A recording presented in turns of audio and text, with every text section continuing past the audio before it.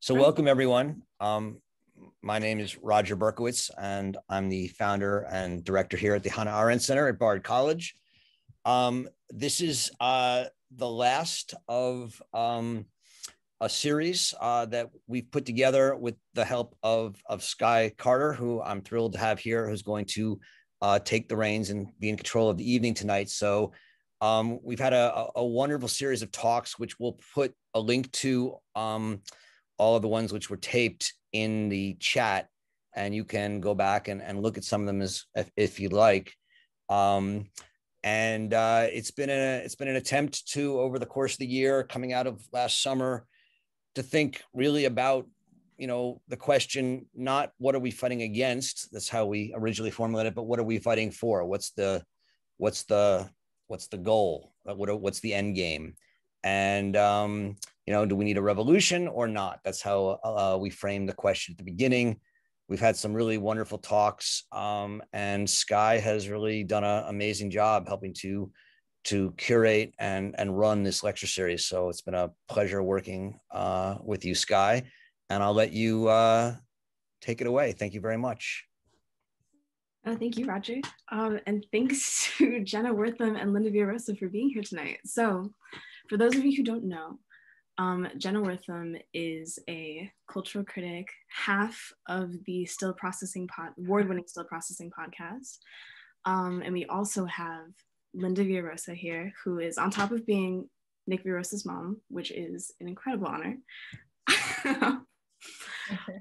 She's also an award-winning author herself, and both are contributors to the 1619 Project, which is an incredible series of essays and investigations that you can find on the New York Times. You can find at the New York Times.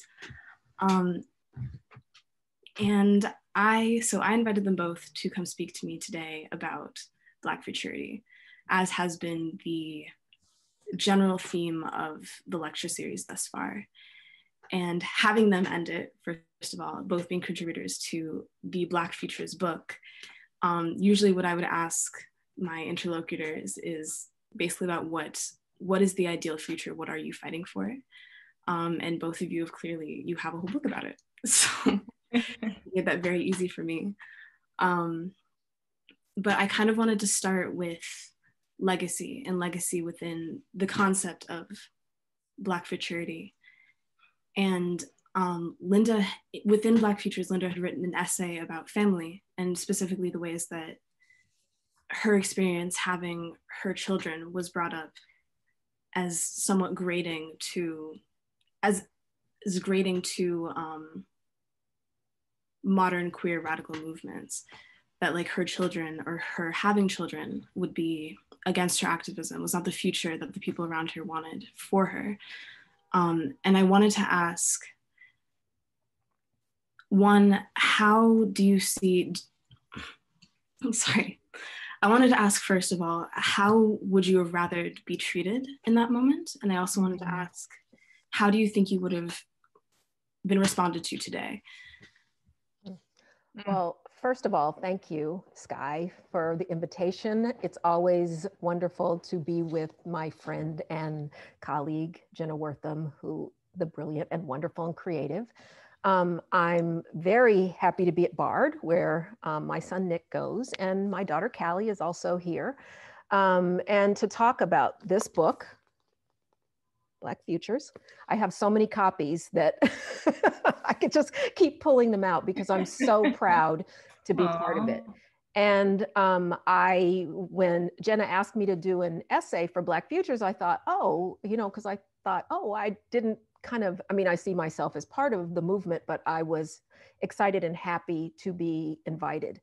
And so my piece looks at when my mother was really into family. She was not so into me being queer at the beginning, but she came around, but she didn't kind of connect being queer and having children together. It seemed like an oxymoron to her. So, but she was, very, family is very important to her, thus important to me. So I got pregnant using an alternative method of insemination.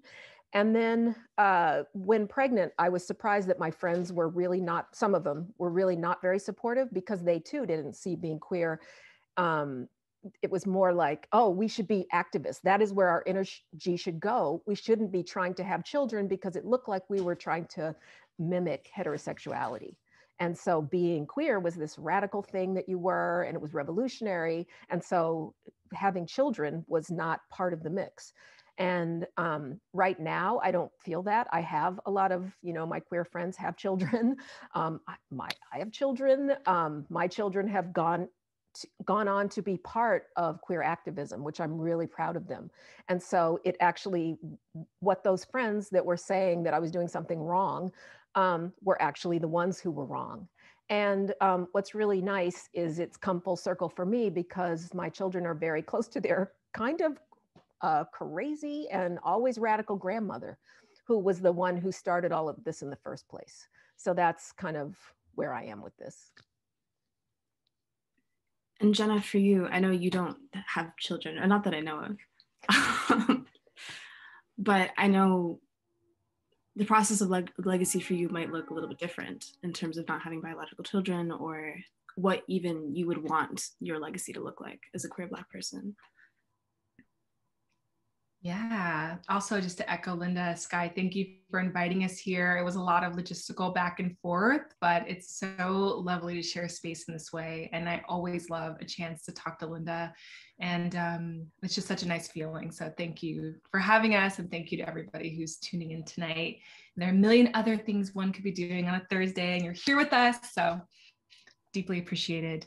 Yeah, I don't have any children of my own, but I did help raise in a very Black family way. I did help raise my niece, and I do feel like she's of me, even though she's not born of me. I call her my guide child, and we just have such a different relationship because she came into being when I was 16, and so she's been with me for so long, and our relationship is really intimate. And I do feel like I've shaped a being, and I do have a lot of, and maybe this is kind of what you're getting at as well, Sky.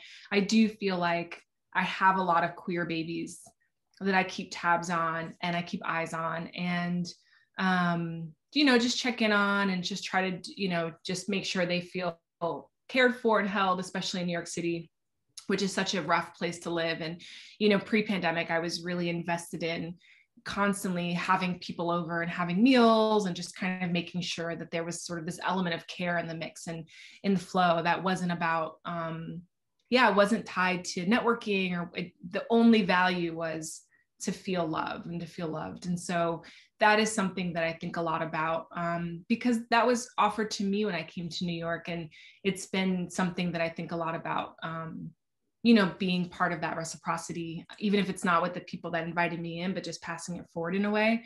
And I do think a lot about becoming a parent. And so I'm always asking my friends who are parents, and I think even Linda, when I came over to your house, I was like, how do you do it? How do you have a life as a journalist and a creative and a critical thinker? And then also have children who need so much from you, because I haven't yet resolved that algorithmic math in my mind yet. And I'm told there's no answer. You just kind of have to do it. But I think in terms of the book, it was really wonderful when Linda said that that's what she wanted to write about, because I think, it's so interesting to think about legacy beyond the material things we leave behind. It's really interesting to think about the networks and webs and ethics of ideas and ideals that we pass along. And so it's one of my favorite pieces because of that. And it's something that there's so many intangible ways to leave a legacy, and even when we have a really concrete legacy, people don't even pay attention anyway. Like, I just watched the Pauli Murray documentary that's premiered at Sundance, and all these people, mostly white, were like, I don't know who that is. And I'm just like, I'm sorry, Pauli left behind a large body of work. And so sometimes we don't even have agency over if we create what would be considered a tangible legacy. It's not even seen that way. So, yeah. Mm. And that's what's kind of interesting about Black Futures, though, is that it is like, you actually aren't necessarily reaching into the future. You're collecting all the legacies of the present in a way. Because, like, I know a lot of the pieces that I that I vaguely seen, because I have not read Black Futures yet. I'm trying to get my hands on a copy as soon as humanly possible. But are all of artists that many artists that I haven't known, a lot of artists that aren't necessarily like big in the mainstream, etc. And so it kind of leads me to ask you both, do you feel like you're living in the Black future currently? Or in the ways that, I'm not trying to create crazy questions. Do you feel like... You're doing great. You're doing great. Thanks, Jenna. But do you feel like you're living in a Black future, or in your version of what you would want that to be? Oh my God, I don't know. It's so, it's so hard to think about that. Right now is so complicated. And, we're living in certainly a time. We're trying to make a future, make a way. I think that this moment that we've gone through is changing us in ways that are, we're going to soon see how, what happens. And, it's been hard to navigate. It's very hard. I teach college, and I see what a lifeline my class is to my students in ways that I didn't understand before.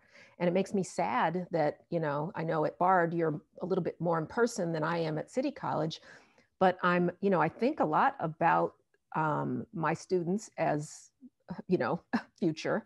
And this moment is painful and hard for them. And, I see the stress, and I see, what's going on with them. And I used to be like, turn on your camera, I want to see you. And now I'm like, you know what, you just please, as long as you're there, I'm glad you're here. And I'm glad that we're in community together, because I know it's, this is a very hard time. I would be interested in hearing Sky's answer to that question as well, because I would love to know how you perceive this moment. I think there are some things for me that feel really future. If I just even look at the course of my life, 30 some years, there are things that are incredible to see, and this is kind of Linda speaking to as well.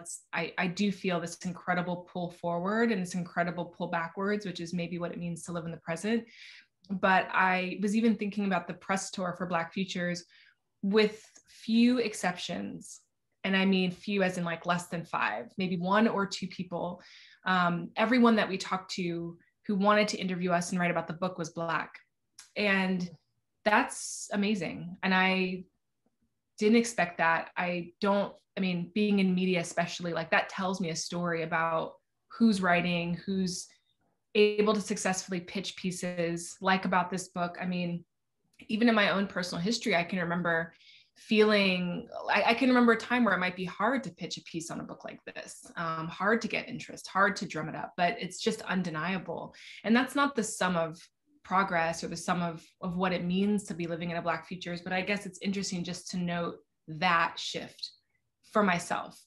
But I think it's hard to really grapple with the notion of futurity with everything that's happening that feels like such a fight against it. And I think rather the acknowledgement that the future we want is not shared universally is more where I'm sitting in, like that grief or that understanding, or trying to think about what would feel satisfying to me, like what do I want to see? And it's largely not bound up in electoral politics, but that's often where a lot of the energy goes. So it's been a really interesting period of investigating about that. I was thinking of this thing, and I can't remember where I know it, because I keep looking it up and not finding it. So it's an Audre Lorde, something that I know she said, but now I'm like, did she say it to me personally? Why do I know this? So, but it was like, when something is dying, it doesn't go out pretty. It goes out ugly. And so there's when things shift and they're dying and something's changing, it's not easy. It's like, like in a movie, or, in real life, when people are dying, they don't just leave, they go out with a fight. And so I think this is what we're experiencing right now, is this shift in, American culture, where it's, going out real ugly. I watched the impeachment trial today. I couldn't suck myself away. And I was thinking, my God, this is so horrible seeing this over and over. But it's how, the shift is going out ugly. But But Sky, what's your thought? I have so many thoughts right now. I'm kind of caught on the thought of if we're going out, where are we going? But I'm also thinking about how, like, is the shift for both of you, I guess, the shift that Jenna talks about, and also what allowed for Black futures to be able to be put to print. And honestly, probably the same shift that allowed for this lecture series to come to be between the Floyd protests and just the innumerable amount of Black folk that have been killed on the public stage. For you both, do you feel like that shift is welcome? To know that, because I know it's difficult, because I'm simultaneously of being that, like, blackness is so in right now, for truly, like, abhorrent reasons, and as well as, like, the ways of, if Black futures is now able to, like, be put to print, what does that mean about how commodifiable blackness is right now, or how, yeah, I guess what that means, if either of you want to speak on that. Well, I don't know if this is exactly the same, but I was on a call like this with Nicole Hannah-Jones, okay? So we're kind of like opposites in temperament. So my temperament is a little bit sunny. I'm like a little yellow flower, and she's a little bit not like that. And so we were talking about this very question. I was saying, I'm really hopeful about what's going on. This was a bit ago. I'm really hopeful about what was going on. She's like, well, I'm not. You're just so Pollyanna. And I just thought, huh. And I've been thinking about that, because I don't really think I'm not as hopeful as I was, but I still probably feel more hopeful than others. But I think this is hard. And I think it's okay to have like a kind of a whiplash in your thinking. Like one day you're kind of like, oh, things are going to be fine. And then the next day is, no, they're not. We need to be survivalists. And, then the next day it's like, oh, no, it's fine. Calm down. So it's hard right now. Mm-hmm. Mm-hmm. Mm-hmm. Mm-hmm. There were two parts to your question, Sky, and I'm trying to remember the first part. But I've been thinking a lot about this question of commodification, because it's just so inherent. This call started, Sky called me a Marxist, and I guess I, in some ways, have been really leaning on Marxism and rereading it, because there's a of what we in this world without Blackness as a commodity, and I think it's about kind of just recognizing the structures and the infrastructures we live within, and what to do about it, and what feels, we were talking before we started this call about the institution of tipping, and just recognizing that, when we talk about a living wage, it's not just about, do people deserve more money, or how much money do we deserve? It's about recognizing that that's actually a vestigial hangover of an institution that was trying to not pay Black people as much, specifically Black women, to sort of keep them from being paid what their counterparts are being paid, and requiring them to do more emotional labor to get those tips. When I was a waitress, you had to kind of just smile and take, that's like the culture, and so when we think about organizing around these ideas, and organizing around what it means to care about something like that, that is a way of pushing back against that commodification. It's not necessarily, I think our feeds are so full of campaigns and ads and things that I personally don't always feel offended by. Like I don't know, I kind of love seeing, come up and I don't know, I'm thinking about this HBO art documentary. Like I can't wait to watch that. And because HBO made a documentary about artists, does that mean they're commodified? No, it means a lot more people get to enjoy the work of Jordan Castile. And that's so important. It's so important to me. Who's the artist? I say specifically because that's the artist whose work appears next to Linda's essay in Black Futures. But yeah, I think it is about, being so critically minded, and I think the critique of Super Bowl, there were many critiques on the Super Bowl, but I think it was really interesting when people were saying, look how Tom Brady was treated versus Colin Kaepernick. That is really the type of critique and the mental gymnastics we kind of have to do to stay on top of it. So those are the things that came up when you asked that question. But there was a first part to it that I missed. But wait, Sky, do you think we're living in the Black futures? You didn't really tell us. That is true. All right. The first part to the question was also if either of you felt like that shift was welcome. Oh, I see. It did have to come on the literal bodies of other people that look like us. But two, do I think we're living in the Black future? I'm not sure. I feel like, I mean, I'm 20 years old. I've only been here a couple decades. And the more I learn about myself as a Black person, as a queer person, as a femme person, the more I see myself as a part of a cycle in the ways in which I feel like, I think alone in the past, like 10 years, in the ways of like George Floyd, Breonna Taylor, Trayvon Martin, Philando Castile, like Black people continue to die and we continue to show up for them. And the cultural moment that creates around those deaths happens over and over and over again. The Floyd protest being just like another extension of that. And that also extends back to Rodney King. That also extends back to so many other like bombastic moments in history that have come about because of the death of Black people, the violent death of Black people on a public stage. And what seems to change though is maybe the cultural production of those moments in some ways. That I do feel that like Trayvon Martin's death created a very different, Trayvon Martin's death, or at least in my head, I'm from Florida, so I didn't live too far from Miami Gardens when he was killed by George Zimmerman. But his death created like a big push of Black people within Florida to join electoral politics, including his own mother. With George Floyd's death, amongst others within that, I think there's been a lot more push away from electoral politics, away from reformism, away from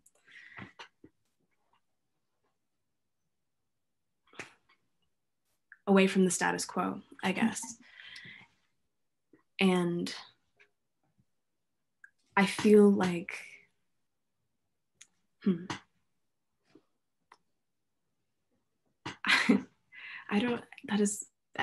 it's such a hard question that I asked you both. But I feel like I'm at the edge of another cycle, at the end of another elliptical cycle in Blackness, in Black futurity, which is why I'm like so interested in the question of where we're trying to go, where the ideal future would be when this quote unquote might end, or if it doesn't end, what am I really fighting for? I saw something that resonated with me. It was, maybe on one of my feeds, and it was a group of Black men who were Harvard Medical School students, and they were wearing hoodies, and they said they buried us, but they didn't know we were seeds. And it was so cool because I had to think about it for a minute. It's like, oh, these are, of course we shouldn't have to progress on the deaths of other people. But I love the idea that, they buried us, but they didn't know we were seeds. And then here's a generation of Black men in medical school. And so that resonates with me because of my work in public health. And I really liked that. And I felt like, oh, that was a positive thing I saw yesterday. Now I can be funny again for a minute. And there's some ways that like Black queer death means more now, which I appreciate in any small way. I think I wouldn't have, 10 years ago, I don't think I would have known about like the Black queer femmes that were dying, Black trans women that were dying. I appreciate being able to even know their names in any very, very small way, because we know that the registry for Black trans death and Black trans death in general is like only a few years old. But that momentum maybe poses a lot of hope for me. Mm, mm, mm. Yeah, I like what Kimberly just put in the chat. Hey, boo. Hi, Kimberly. The momentum of Black progress is within a long chronology of Black excellence and Black violence against us.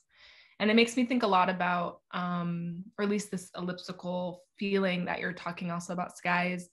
Adrienne Reed Brown talks a lot about this in different ways, but there's a podcast where, you know, she was just making the point that we are so conscious of all the dystopias around us that it's really hard to remember there are also utopias being built around us as well, and that those are hidden and those are not, you know, there is a lot of interesting like research-based evidence though about how all of the news and information that we see does capitulate towards the more negative end of the spectrum. It just does better. It's like it confirms our negative bias. It confirms the experience that we have or the feelings that we have that everything feels terrible and everything is shit. And to some degree that's true, you know, but I think it's really interesting to me to think about, you know, the stuff that's being built that might be the most exciting is the most invisibilized. And then that makes me feel good because maybe it's protected because there is such a desire and, you know, gravitation towards anything that feels like a positive and openly Black. And so to think about, you know, that invisibility is maybe a protective mechanism is kind of interesting to me as well. I really like that. But also in my own work, I try to lift up the, you know, the person who's, you know, in my head, the hero or heroine who is Black, who is making a difference, because some of the things I write about are sad and hard, and they do involve death and illness. And so in my stories, I try to find someone who is the person making the difference. And that's the person that I spend the most time with. And then it, you know, who kind of opens the door for me on whatever issues I'm reporting about. And so that kind of, otherwise I get too down too. And I feel like, oh, I appreciate being around someone who's really, you know, driving forward something positive. My next question wants to be where you both see, like, what are small examples of like those utopias you speak of? But I almost feel like in saying them that we uncover them and then they're not safe anymore. But I wonder if you both have come across this in either your reporting or even in your compilation of Black futures. Because I think what's also interesting about like you two, your work is also, it's widely consumed. And so you both are also in a very particular position to exhume certain histories and allow them to be seen by others. But the question is,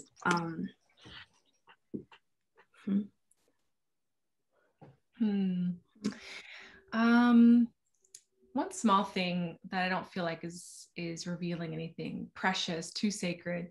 I think that, you know, there will never be enough. I don't know.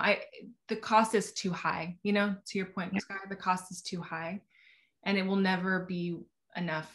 There will never be enough stuff, enough diversity and inclusion programs, enough whatever to make up for the losses that are happening and still happening. And there's just no amount of justification in my mind. And something that I think about a lot. But I will say that the combination of the pandemic and the combination of the uprisings have sort of offered the kind of indisputable fact of a desire for, you know, I guess this term BIPOC gets thrown out a lot. It's used in a lot of wellness spaces that I'm in, so I don't have any real angst against it. But, you know, the sort of the understanding that BIPOC only and Black only spaces are needed. In the world, in the virtual world, you know, that to me feels really delicious. And I've really I'm finishing out a breathwork program. I think it's been like 13 weeks. That's just all Black, non-binary and femfolk. And it has been transformative and it has been incredible. And that is, you know, I think it would have come about either way, but I can't speak to that. I can just speak to my experience of it right now. And it's amazing. You know, it's really amazing to think about the training we're doing and the conversations we're having in order to kind of continue. And all of us want to have practices that center Black bodies or Black queer bodies, including myself. And so just thinking about even this first class of like 15 practitioners who are going to go out in the world, that feels utopic to me. You know, I'm also like I have to investigate and interrogate the word utopia a little bit more, because I don't exactly know if that's my goal either. I don't exactly know that that is even idyllic sounding to me. It sounds no drama. It sounds terrifying. No, but I don't know what that means exactly. So I don't know if but I think I'm just trying to point out that I have felt really grateful that is not a thing that, you know, and the person who's running it was able to raise a lot of money and, you know, raise money to fund this whole program. I mean, that to me feels really exhilarating. So that's like one little glimmer that I'm holding on to right now. I think I see a lot of little utopias everywhere. And so the kids were telling me about their cousins chat group, right? So during the pandemic, we don't get together on Sundays. So the cousins, their extended family of cousins and play cousins and, you know, each other gets together for other Zoom things or whatever you people are doing. But it was the most hilarious thing, because they were telling me this story that made me really laugh. Is the youngest one and the oldest one got in a little disagreement. So because the oldest one had the power to kick the little one out because he was sassing, they kicked him out. And I just thought, and then they let him back in. And I was thinking about that. I was like, I love that they have this little community that they knitted together. It's not, you know, if utopia is the idea that these are people you love, you can get together, you disagree, people can come out, you can say, I'm sorry, bring me back. But you can, you know, that is a little utopia. I think the pandemic has created some little spaces like that. My family, whenever it's somebody's birthday now, we get together and we have like, our family gatherings were always a little bit crazy, but now they always involved dancing. So 100%, because we feel even happier to be together, even if some people are on one side of the room, all the windows are open, fans are going. And I think that, you know, a utopia can be brief, it can be small, but it's about the joy and the trust and, you know, the idea that, oh, we can get together, we can figure this out because we are Team Us. Yeah. No, you really shouldn't underestimate the power of Black joy. And I think it's also interesting that you said that utopias can be brief and small, as brief as a breathwork exercise or as brief as small joys in a group chat. And actually, I'm going to do something, y'all are going to hate me for this, but Nick, Callie, would you say that group chat is a small utopia for you? Spill the tea, Nick and Callie. Where y'all at? I'm going to open up the gallery view. It's funny. That group chat is called Little Nuggets. And it's funny because thinking about it, I wouldn't think of it as utopia because, you know, we're in it. It's like, it's all kiki, but it really is in that sense that like, we're just, you know, finding joy with each other. And even, I feel like the pressure, like the lack of pressure from everyone feels so nice because we had a Zoom chat and me and Callie were together and it's, you know, our oldest cousin Tashawn and then our two younger cousins who are siblings and they were just in and out, back and forth. And we're like, you know what, let them do their thing. The older kids are just gonna chat, you know, and it like has that free flow to it. I know, I've never thought about it as a utopia, and it's true, Jenna, I'm really, really contemplating that wording and how I feel about using that and like what that actually means for me. But it is true, like the sense of not only Black joy, but constant community and thinking a lot about what does it mean to grow together, not even just physically, but like emotionally, spiritually, and seeing that growth because we're so many different ages too, and how we are held accountable and how we hold each other accountable and how, yes, while we had the oldest cousin kicking out the youngest cousin in that moment, like there are times where we are checked by the younger folk. And it's like just a conglomeration of us all figuring things out together. Yeah. Being able to say, hey, I'm not sure if that's correct, or I think about this way. And so, yeah, I think thinking about it that way, it's like, this is the kind of community that I want to be in the world. This is the kind of world that I want to work towards building and facilitating. And this is what liberation looks like in so many senses. And of course, hopefully it wouldn't be us so all around the world and so far from each other, but it does allow us a different kind of access. And especially in what you were talking about of how like the cultural view shifts and how we interact with each other and what's the messaging overall. And it's like, this is the beginning of that utopia and that utopic space. Come through. Yeah. Go Villarosas. Love the Villarosa family just showing up with the gems. I love it. Oh yeah, this is clearly a really strong lineage. I'm excited about this particular Black future right here. But no, Callie, I really like that point. And to you and Jenna's point that like a utopia needs to be sustainable. A utopia is a sustainable process, I guess. And I guess that's what's kind of scary about the wording, is that it kind of intimates like an ending. You know, like you get there and the work is done. You're in the utopia, it will always be perfect and always be beautiful.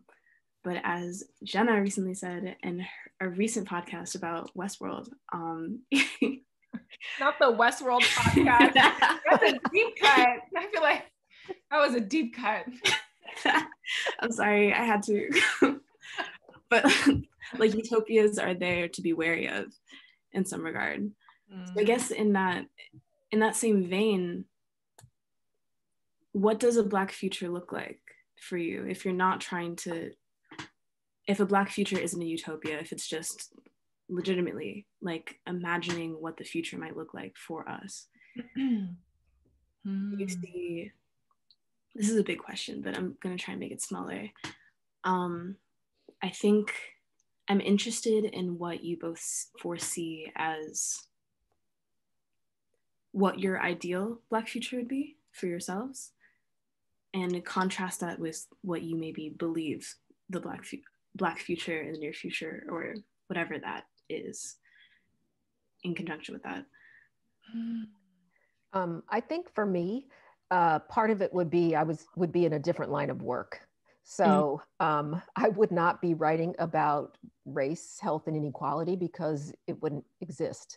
We wouldn't be having, you know, just today I was revising an essay that was about Dr. Susan Moore, the woman who died because she got unfair treatment, even though she's a physician at a hospital in Indiana. So she ended up passing away. And, you know, the reason that they gave was that she didn't get fair treatment was because her knowledge became intimidating to the hospital staff. And so that kind of thing. And, you know, like my whole work is about collecting stories like that, putting it together, looking at different issues, specifically around health, of inequality and unfairness. And there's still so much of that going on. So I would say, you know, I would love a future where, you know, I could just sit around fishing all day and playing soccer and, you know, being out in the sun and hanging out with my family and dancing. But, you know, right now, since this is still happening in such a widespread way, and we're seeing so much of it right now around what's going on with COVID, that, you know, it's right in my face right now. So I'm thinking, I wish that wasn't true, but I mean, I love my work, but it's hard to, you know, understand this and keep seeing it. Yeah, most definitely. I can't wait to read that story, Linda. Oof. It's a tough one, but it's going to be so good. Yeah. Yeah, I think to Linda's point, I think not to get all Kwanzaa about it, but, you know, I think self-determination, I think just the ability to decide for yourself, you know, like that really is a luxury, you know, and choices are so fraught in our lives right now, you know, and we're blamed for our choices. We oftentimes don't have choices. I mean, I think just the ability for people to figure out the answer to that question for themselves. What is your ideal life? You know, that is a utopic Black futures to me? What do you want to do? And have it be a real question that gets to be asked. I mean, that really is where my mind goes. Mm. All right, I think we're reaching the 45-minute mark, which means for those of you who are here, I would love if y'all would drop questions in the comments that I can then relay to our lovely speakers here. But there also is a question I want to ask you both that I think, or really a question I would like you to ask each other. I wanted to ask, I did this in our last talk with Kimberly Foster and Juliana Huxtable, where,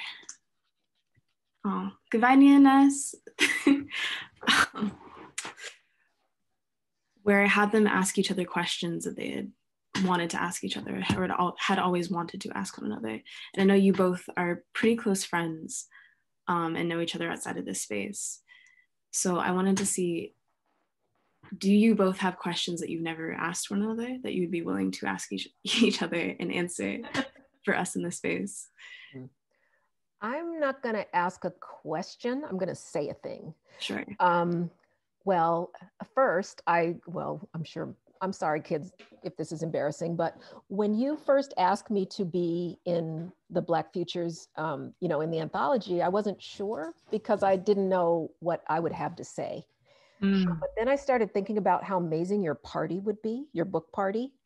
And I'm like, oh my God, Kimberly and Jenna are gonna have the best book party ever. Oh my God. If I do not contribute an essay, then I'm not gonna necessarily be invited to the book party. Oh my God. So now would have been on our VIP list, trust me, either way.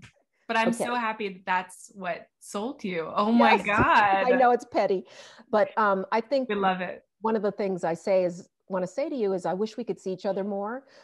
We got together, I guess 2 summers ago at this point.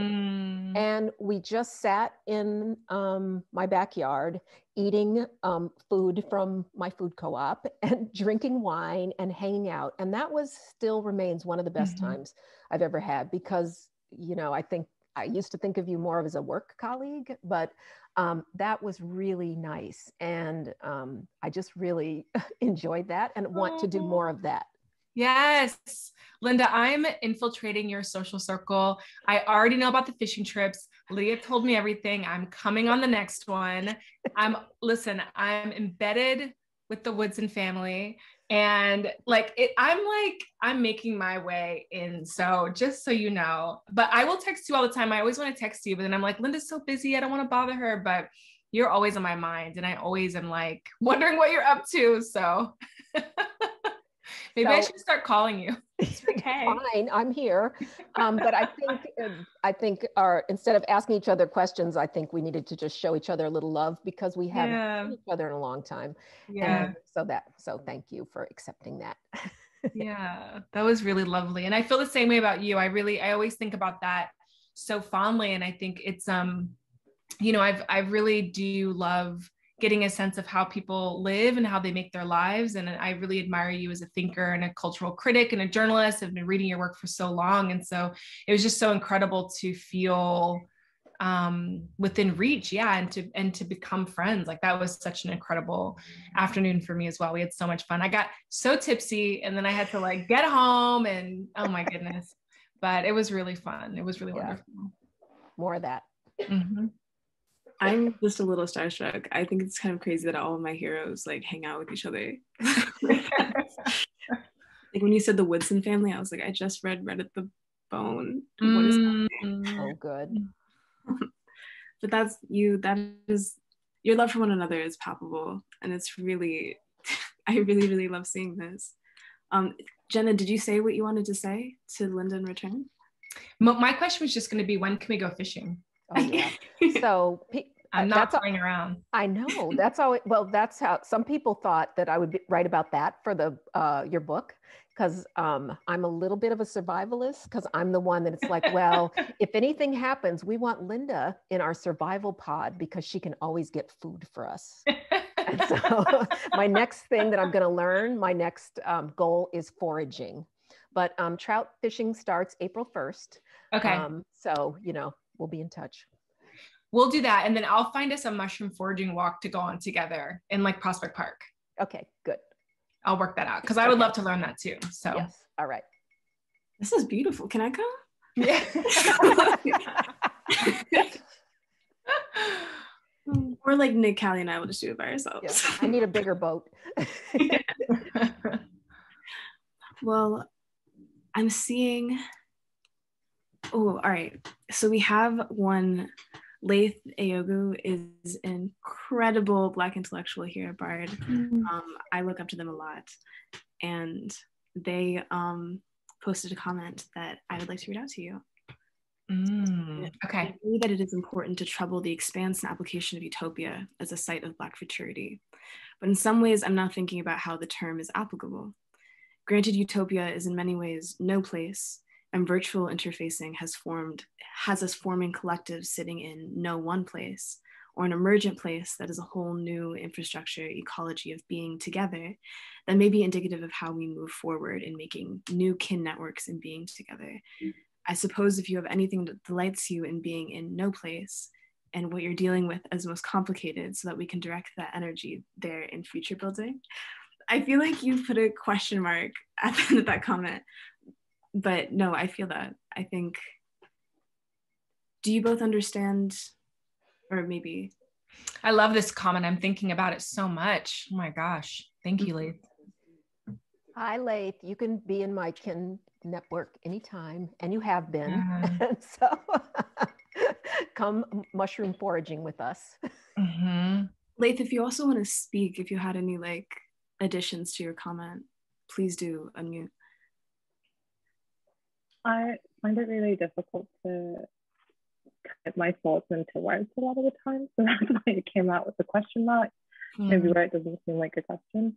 But my question is, what delights you both about being in no place? Because there are certain things that are precious and new and different about these ways of interfacing. And then also what you found most complicated and troubling, because I'm sure you are not the only people experiencing those things as such. And so how can we work collectively to try and remedy some of those areas?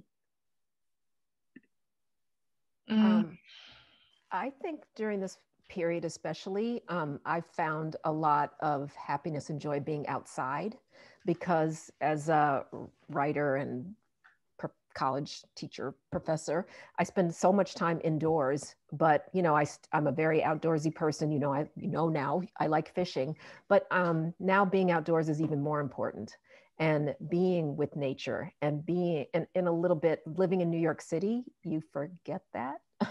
And you know, you're just like rushing from place to place, but I'm finding so much more nourishment with being outdoors. I think the hardest part recently for me is I'm a little bit introverted. I mean, I can speak in public, but I'm a natural introvert. But to see people like my mother, who are like, she's like a triple, quadruple extrovert, how hard it is not to be around people and not to get the, you know, some people get energy from being around other people get energy from being recharging, you know, alone. My mom needs more recharging energy with other people.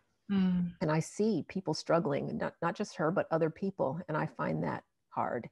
And so that's why I'm, you know, trying my best, even my introverted self, to have kind of little pockets of community and, you know, talking and arguing, kicking each other out of bringing each other back, eating together on, you know, even if it's on the computer, and certainly doing our best to, when we can, to be in community with each other. Because I think I didn't, this is not something I ever really thought about as much until now. Good answer. Yeah, thank you, Laith, for this really interesting prompt. I think something I've really liked about being no place is, you know, when we locked down, you know, the shelter in place order came last spring. Well, I went into hyperdrive with work, and then I had a horrible burnout that frankly, I'm still recovering from, but I think it's really led me to really, really, really interrogate my relationship to work and how it is this like addictive thing that is very acceptable in our culture, acceptable in many cultures, to be a workaholic, even though, you know, it can be as detrimental. I mean, it is as detrimental as many of the other addictions and compulsive habits are. And I think, you know, it's deeper than that for me. It's like, what does it mean to tether your sense of value and worth to what you produce? And I think people started having that conversation online. I think it happened for me in a real visceral way.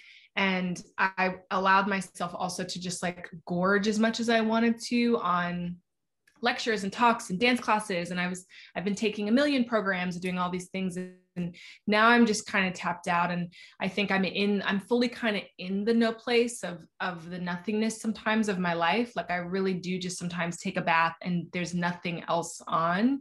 And that's really unheard of. And I think I kind of just like ate too much candy and got the bellyache. And so now I'm like really sitting in this new space of solitude and, you know, no social interactions.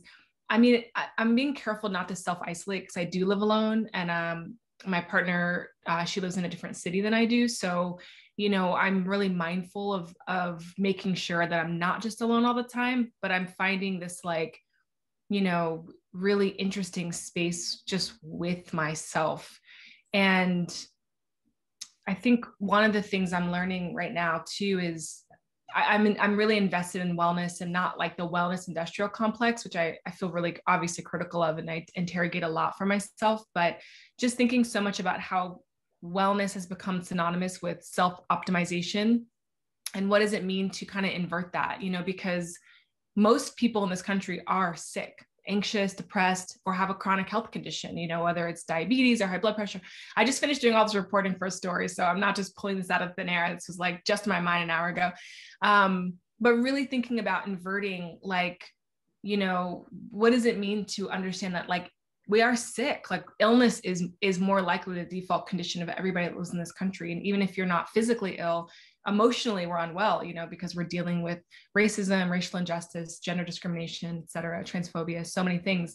And so I don't know, I feel like that's kind of where I feel like I'm like in the upside down from that show, Stranger Things, like everything, there's like a black light on everything. And I'm seeing all this schmutz, and I'm just like really taking note of it. You know, I'm really, really, really reorienting myself in response to all of that. And that feels like a no place too as well, because it's not work that is happening anywhere else but up here. So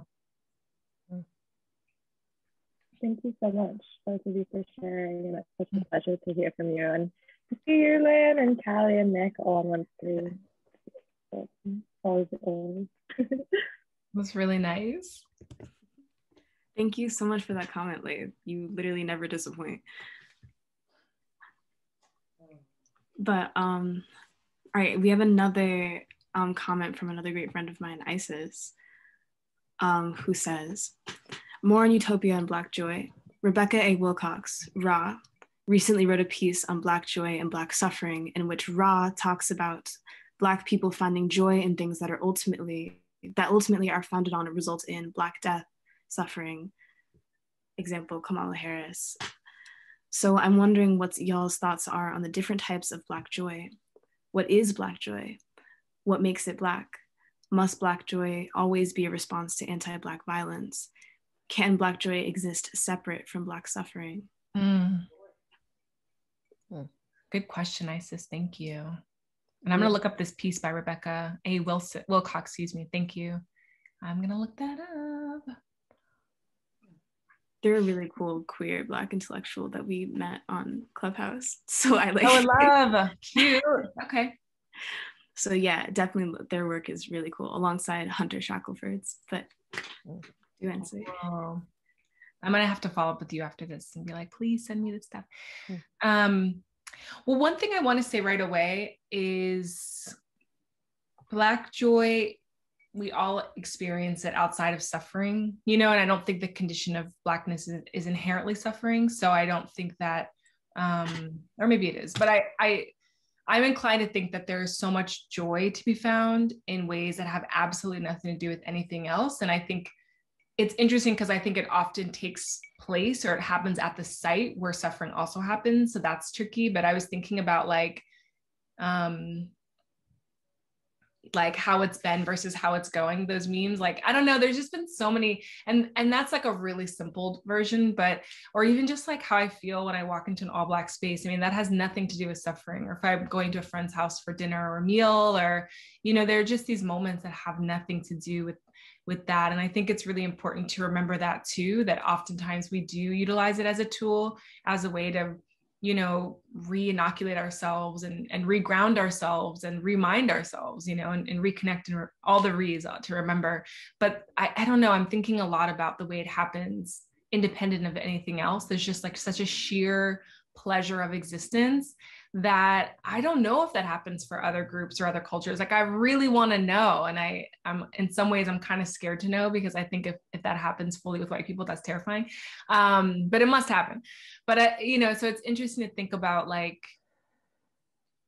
what the function, you know, again, because I've been doing all this research into the value, you know, work, and how work is tied to capitalism, and how we think about our value. And, you know, love, a lot of the works I've been reading talk about how love is not a capitalist product, because there's nothing to be gained from it. Like, it takes so much energy, you know, it's really, and I think joy is kind of the same way, you know, like it's kind of the same thing. Like it is just, it can be its own empirical thing. I don't know if that answers the question, but I'd be curious to know if Linda has any thoughts before I just keep rambling. I was thinking about it. I think part of it is, when people were thinking about Black joy, it was sort of like, whoa, we're so surprised that there can be this thing, because there's so much Black suffering and Black sadness and Black death. And then how are these people, this group of people who has been so harmed, now so joyful? And it's sort of like, I was thinking about that contrast and how that got played up. And it's like, oh, because of what it looks like. Because, you know, because I don't think of Black joy in this separate, you know, sort of dichotomy with Black pain and suffering. It's just, you know, it's like how my mom dances at the end of every party. You know, she just is like, okay, where's my Henny? And put my music on, my old music, and let me dance. And I don't care who sees, I don't care. And none of the rest of us do. And it's just this, you know, freedom, free-spirited outpouring, you know, that has nothing to do with suffering. And so I think we shouldn't think of it that way. I think that that's a frame that is limiting. Did that answer? Oh, sorry. Sorry. You're totally fine.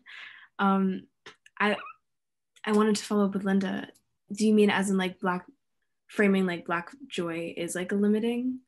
No, framing Black joy as a contrast to Black suffering is limiting.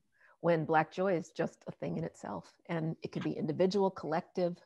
I don't think it has to be sort of seen as the flip side of something bad.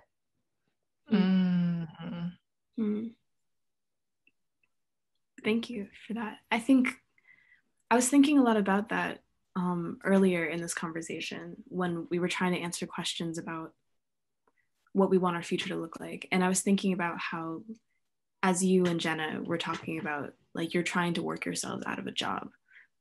Like, like ideally the future doesn't have a place where you're needed in it. But I think a lot about how grateful I am for this. Like, I'm very interested in critical race theory. I am so interested in like Black cultural production. And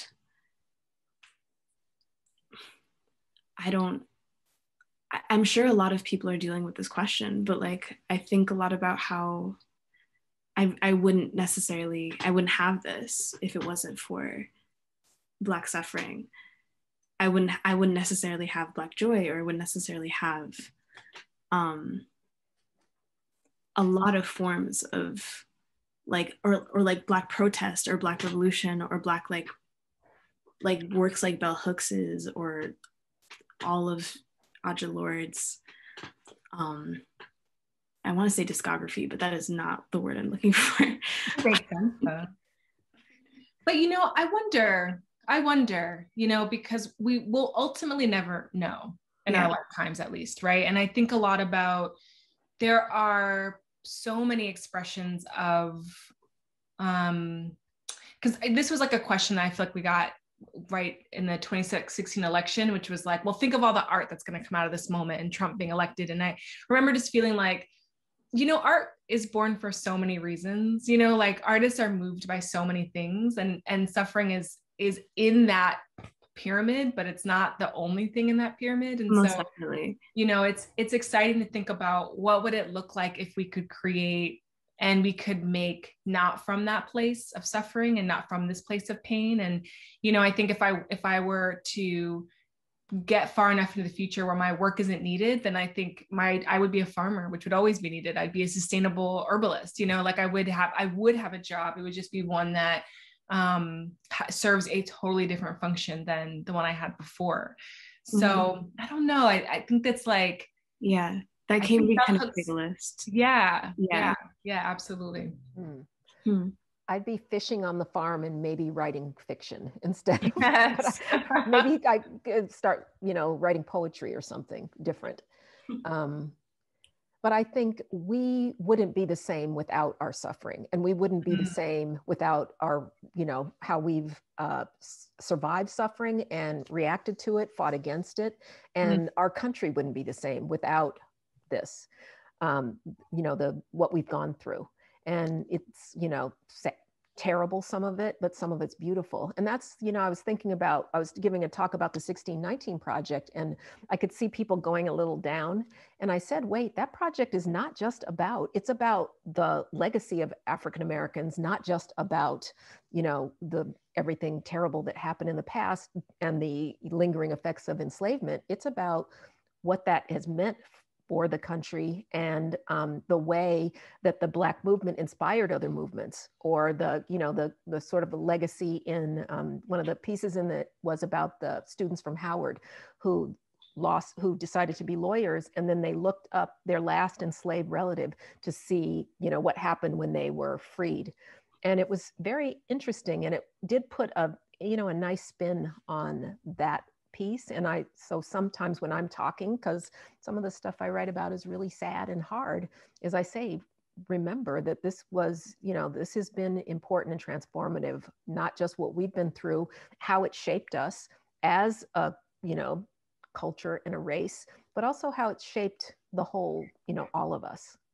I think about that as well, in also your examples of like Black invisibility, of like those utopias may only be able to flourish in places of invisibility underneath the larger, I guess the larger oppressive structure, but I also don't want that to be the truth. I see both sides, or I feel both sides. Well, I see, all right. I also wanted to ask my own another little question of mine, was, so on this topic, I think maybe this is more veers towards you, Jenna, being the person that helped collect the anthology. When curating this, were you thinking about trying to, because your Black Futures is basically like a BIPOC space. It's a Black space that you've created within a book. And so for you, when curating the anthology, were you thinking about the source of where the work was coming from? Like, did you specifically choose work that tries not to center Black suffering, or does or doesn't? Or what was the mindset for you? Are you really? When Kimberly and I were when we were pulling the book together, because we're co-editors on it, it wasn't really a conscious, I mean, the book opens with, you know, screenshots from BLM protests. So it's certainly, you know, as much as possible, try and reflect a spectrum of human experiences that we as Black people have. And I think we were just trying to gather things that felt urgent, things that we wanted to remember, things that we didn't want people to forget, and prompts. I mean, it was a really multifaceted curatorial process. And we did organize things around themes. It felt really important to talk about legacy. It felt really important to talk about, you know, the legacy of Black is beautiful. And so we have a chapter called Black is Still Beautiful. We talked about power. We talked about how far ownership is. I think it was, and that was kind of our publisher was like, because we had just been kind of organizing everything in the book. And he was like, maybe you guys should have chapters and themes. And that was really helpful. But I think it was really trying to just acknowledge it, like Linda was saying, it's all bound up together, and that is, you know, the state of our existence. It's not possible to separate. And if we made a book that had none of that, it would be delusional. Like people would be like, what sense does this make, you know? So it really did come, it was a very collaborative, and I mean, it took 5 years of just trying to figure out what needed to be in this book. And there's still so much that didn't make it in, which is so wild. And it still has very much, you know, it's in English, you know, there's a lot that's limiting in terms of, it doesn't even come close to capturing the breadth of experiences. Yeah. And in some ways, I don't think you should necessarily be responsible for being able to cover the breadth of all of Black book. You know what I like is, I think that because Jenna, it's you and Kimberly, you both are so creative and such expansive thinkers, that you brought a kind of magic to it. And I'll just be really specific, is the essay that I did, you paired me with Jordan Castile, okay? So here's her art, here's the artwork that goes with it, babies. And Jordan is also from Denver, like me. Our mothers know each other.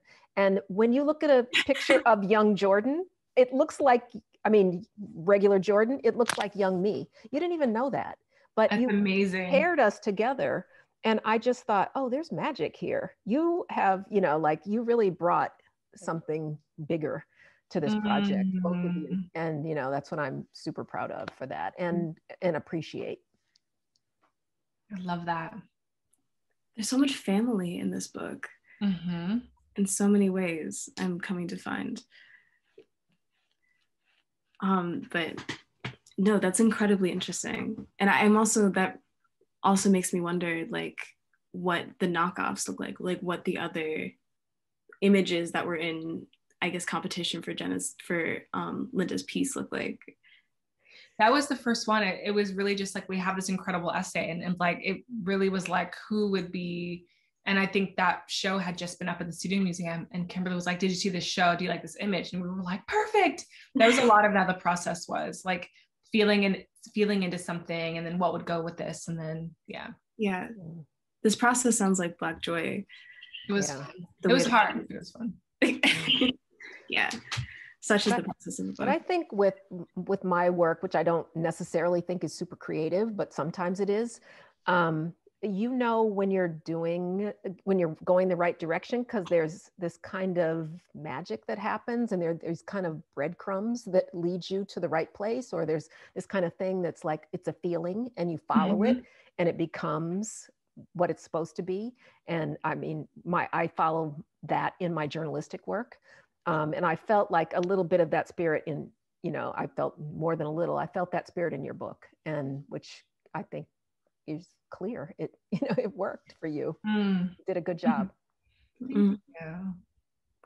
Thank you. Thank you both. I see that a lot of people are starting to trickle out as we're getting closer to the end date or the end time. So I want to say thank you from the bottom of my heart for speaking with me today and letting me interact with my friends and talking and just being incredibly cool individuals.